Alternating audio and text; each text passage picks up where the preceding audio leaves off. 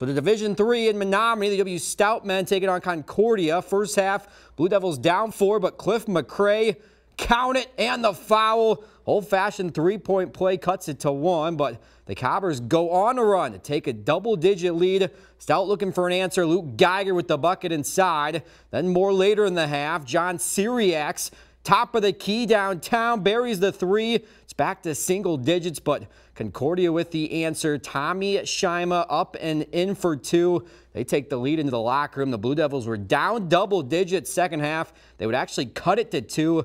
The rally comes up short, losing 92-90.